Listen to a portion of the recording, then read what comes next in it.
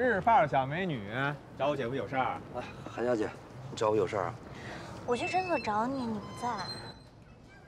哦，我想起来了，是说给缘分找编剧那事儿吧？你看，我把这事儿都给忘了。怎么找着了？太棒了！你看人韩小姐多靠谱，说找着就找着。你给我找到编剧了？哎呦，太谢谢你了。那咱俩聊聊，韩小姐啊。改天吧，李医生，我找你有事儿。哦，对了，你那个牙的事儿，我还真要好好跟你说说啊。哦，我借你不说话啊。来，这边请韩小姐。你那牙呀，现在啊处于一个敏感期，是吧？你不能吃甜的，也不能碰那酸。你哎呀，我这，赶紧先回去，我跟缘分还有事要处理呢。处理什么呀？你好好班不上，干嘛老来掺和他们姐俩的事儿？那哪是我去掺和呀？他们摊上事儿了，我跟你说，今天要不是我及时出现救他们，后果不堪设想。那你也救救我呗，我也快不行了。你看你这什么话吧？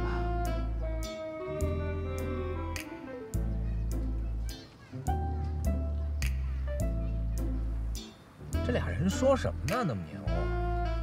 看你就是对他余情未了，是不是？什么余情未了？你先回去，我回去跟你解释。亲我一下。怎么亲的？那边你都看着呢。那我亲你一下。你这不闹呢吗？说你爱我。爱你。大点声行不行？刘爱军，干嘛呢？哎，那个，谢谢啊。那我这个给我们家缘分找编剧的事儿就让你费心了啊。我们家缘分也特别着急。我也着急。韩小姐，我特着急，编剧哪天约着见见呗？见。见个屁！还嫌惹的麻烦不够多呀？回家。行，那我也先走了啊，费心，你先回去吧。给你半小时回家。哎，我知道了。咦嘿。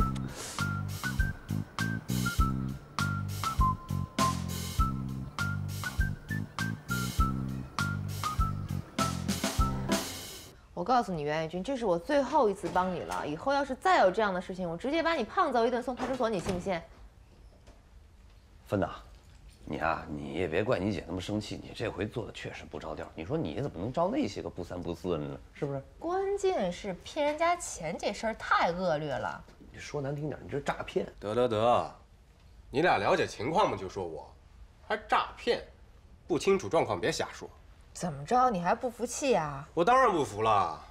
还有啊，你俩少跟我这演双簧，转移视线。别以为我不知道你们在背后搞的那些小动作，这有什么资格训我？我们搞什么小动作了？听不懂你在说什么。装，又装啊！你们俩这演技还跟我演呢啊！我谁啊？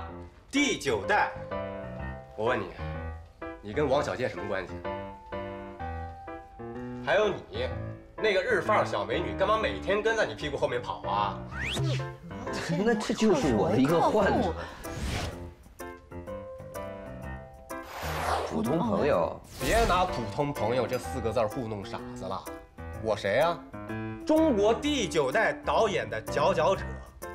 我看的戏太多了，就你们眼神里的那些小暧昧啊，我看得一清二楚。哎，你们两口子挺有意思啊。整个外遇还那么同步啊？谁外遇啊？我整的。我去，你俩不会商量好的吧？婚内生活无法得到满足，相约一起出去寻刺激找暧昧。袁小军，你胡说八道什么呀？这什么玩意儿？说的都是。哎呀，你呀，你再这么胡编乱造下去，我跟你说，你也别当什么导演了，你离去精神医院不远了。姐夫，你对我进行惨无人道的人身攻击，这是你心虚的表现。行了，你别跟这抽风了，赶紧走啊！别管我跟你姐夫的闲事儿，起来！我哪儿去我？起来！我哪儿去？你说哪儿去？你回家！别闹了，姐，我哪敢回去啊？万一那帮流氓……那帮流氓不可能再来找你了，钱已经还了，没事儿啊。姐，你就让我在你这儿住几天呗。不行。怎么不行啊？我跟你姐夫不方便呀。怎么不方便了呀？又不是没住过。不行就是不行。你就让我住几天呗。你俩是有什么秘密怕我知道吧？有什么秘密啊？我刚出差回来，我跟你姐还有很多计划上的大事没办呢。我简单跟你说吧，我跟你姐打算要孩子了。你说你住这儿能方便吗？是不是？你这耽误了我跟你姐怀孩子的大事，你负责吗？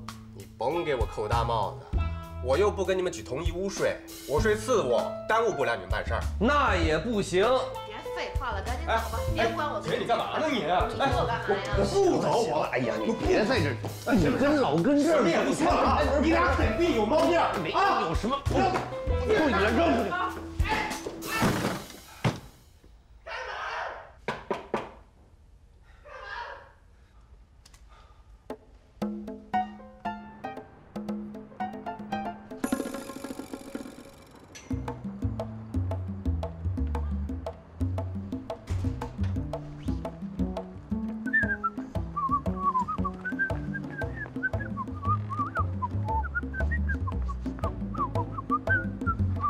姐夫，哎，你没走啊？做贼心虚了吧？啊？什么话？你怎么不回家呢？我还想问你呢，这大半夜的跟我姐不好好在家给我生个外甥，你跑这来干嘛？上这儿取点东西，不是我还拎个包装吗？这不是？哦，是吗？行，我陪你上去一块儿取。不用了吧？我这一想也不是什么重要东西，算了，改天吧。那我就回去了，你也回家吧。啊，姐夫，我跟你这儿借住一晚上，方便吗？你跟这儿住干嘛？你不是有家吗？家里多舒服啊！你就说行不行吧？那多不合适啊！那有什么不合适的？啊，你们大三居不让我住，这地儿没人住，没人住吧？没人住啊？对啊，没人住，干嘛不让我住啊？你想让我流落街头啊？你看你，那走，跟姐夫回大三居住去。不用，我就住这儿。你住这儿干嘛？要什么没什么的。我就在你这儿借住一晚上，能怎么样吗？不是能不能怎么样的是，这我心疼你，这听姐夫的啊！你现在跟姐夫回三居，你姐要说一个不字，我当你面削她，行吗？姐夫啊，真爷们儿啊！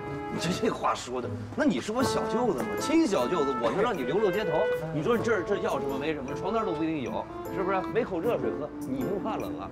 你不怕，我还怕呢，我多心疼你啊，是不是？来，快！哎，你这，哎，这怎么回事啊？我姐夫说了，他诚挚的邀请我在这住一晚。啊？哎是，奋既然不想回去住，那就让他在这住一晚，没什么大不了的啊。那关键是奋想住我那个小二居，我说你住那儿干嘛呀？是不是要什么没什么的，不合适啊？我倒无所谓啊，主要是怕你难受啊，怕你睡得不踏实。我这没什么不踏实的，行，那就住下了。你姐同意了。好。